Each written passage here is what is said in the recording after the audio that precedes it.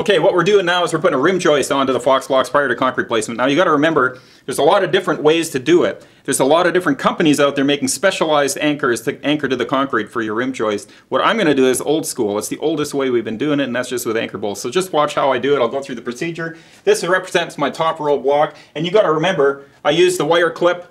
I reach in there, I put 2 of them per block around the top, and that's going to anchor that top so it doesn't move too much. Now I'm going to take my measuring tape, and I'm going to measure off the floor and find out where the bottom of my floor is going to be. And I made a mark there, and I made another mark right here. And then I took a chalk line and I stretched it out there, snapped it, and I've got a nice blue line along there. Now I'm going to take my pocket saw.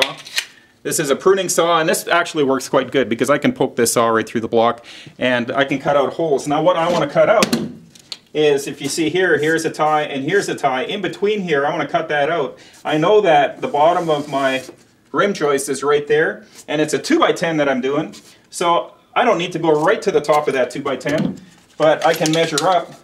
That's going to be 9 1/4, so I'll go just below that, and I usually use these 2 lines here, and I cut that out. And I do that depending on what the engineering is. Sometimes it's 4 foot on center, sometimes it's 2 foot on center, and you got to find out what it is. Maybe it's 32 inch on center. There's different ways you can cut it though. One way is by using a hot wire gun, and this has a tip in it already. This one I use for electrical as well. You just push in, pull out, and I can actually sink this one in right here, pull it down and pull it back out. That's one way to do it. I'm going to cut this out with a pruning saw. When I cut the top, I want to cut on an angle. And the reason I want to cut on an angle is because when I get concrete in here, concrete's going to come out to the face of this. I want the entrapped air at the top to get into the concrete and back up to the surface when I do my internal consolidation. So I angle the saw up for that. For the bottom, you can go flat. I usually angle down just so I got a bit of a shelf going on there. And then I make my cuts on that.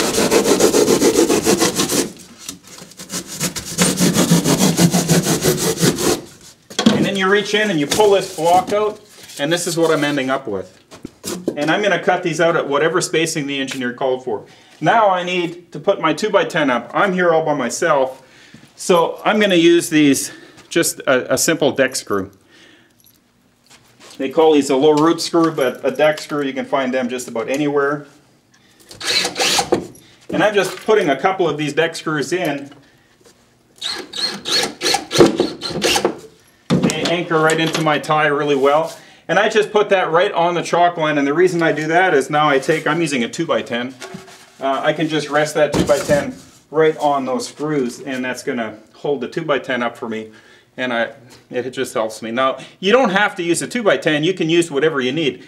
You can use an LVL, any engineered lumber. You can use 2x12, 2x6, 2x4 even.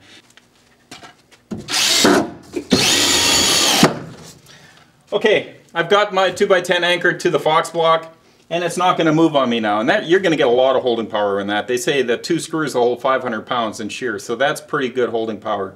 So now, what you want to do next is get your anchor bolts in place. So now I take this out, and I get I use a paddle bit. You can use any type of bit, whatever you want.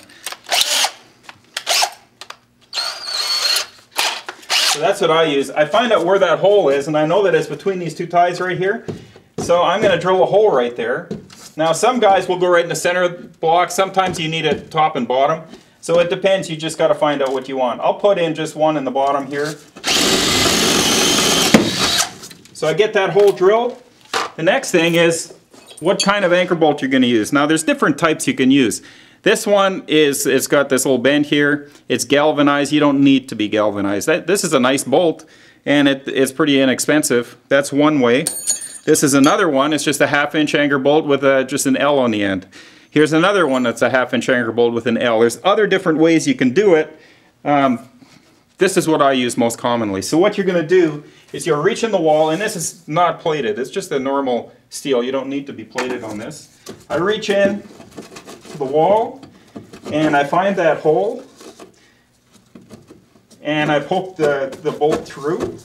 And the next thing I'm going to do, I'm going to put the washer on it, and I'm going to put the nut on it. Now that's already in place. It's sticking halfway into the wall, so I'm going to get good anchorage there.